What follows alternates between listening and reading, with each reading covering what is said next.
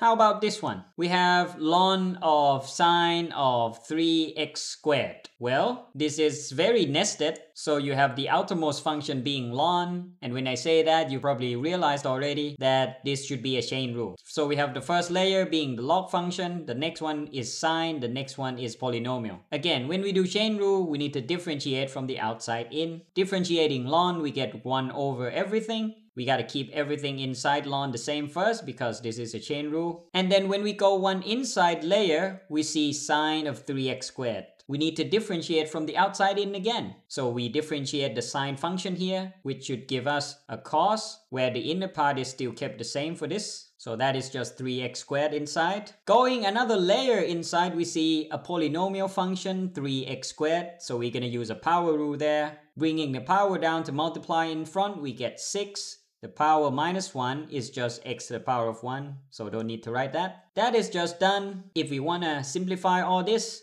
we see that cos over sine is a cot. So I can write cot of the same angle, 3x squared times 6x. So far so good, right? Let's jump to the challenge.